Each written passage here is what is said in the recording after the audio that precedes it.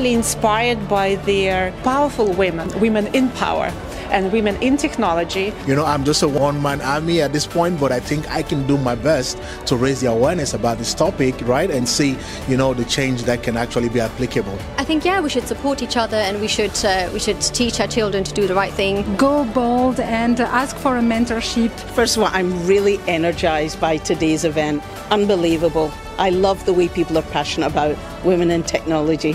So here we are. We are getting now close to the end of our event, the first event of the series of health tech around women forging the future of AI.